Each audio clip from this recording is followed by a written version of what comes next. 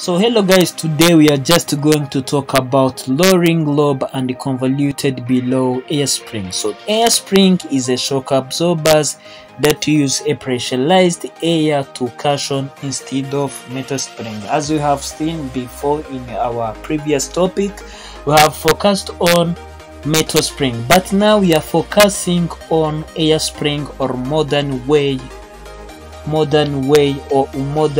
of suspension system called this air spring. So let's see the difference.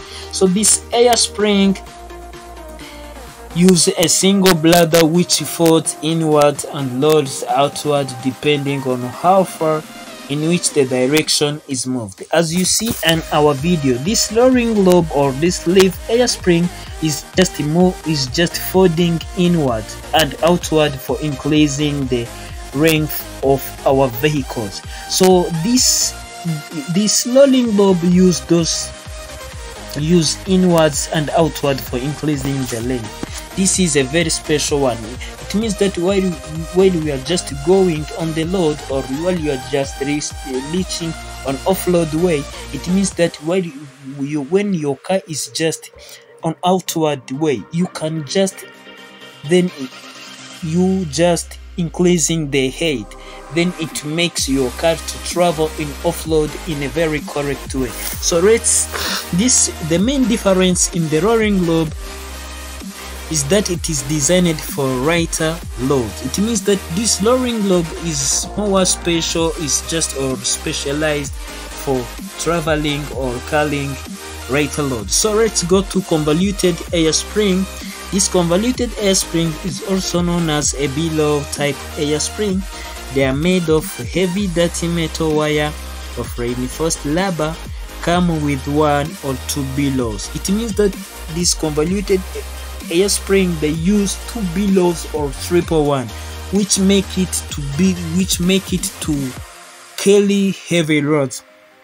So those larger diameter of convoluted air spring gives it a higher load handling and extra lifting capabilities or capacity. It means that those diameters of convoluted air spring, they make the vehicles, or they facilitate the vehicles to carry those heavy loads due to many different factors. We are just going to continue saying.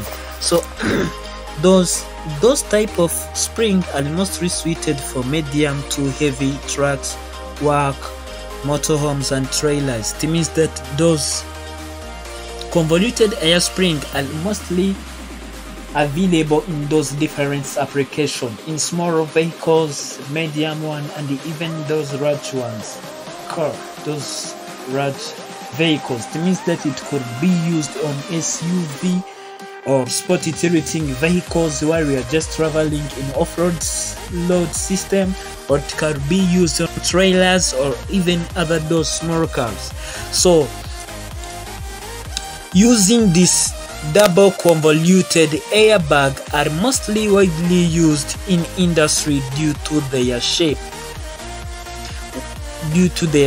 and design that allows us to lift more weight with less air pressure compared to sleeve style airbags. It means that this style this shape of double convoluted airbag, it means that they are just going to help this convoluted air spring to be more used in industry and allowing to lift more weight or lifting heavy load using this less air pressure compared to sleeve. It means that the pressure which are just going to be used on those spring or to be used on those airbags are going to be different. It means that you are just going to use less air in this convoluted air spring, and they are just going to be able to lift heavy loads compared to that sleeve. So this design allows the air spring to lift heavier loads to the lighter PCI pressure, which make it load distribution easier. It means that those design of double, convoluted, or triple, it means that they are just going to help us, or they are just going to facilitate us in automobile engineering for lifting heavy loads due to their design. You see on our videos, this double convoluted is more important because they are used in trucks, in offload system.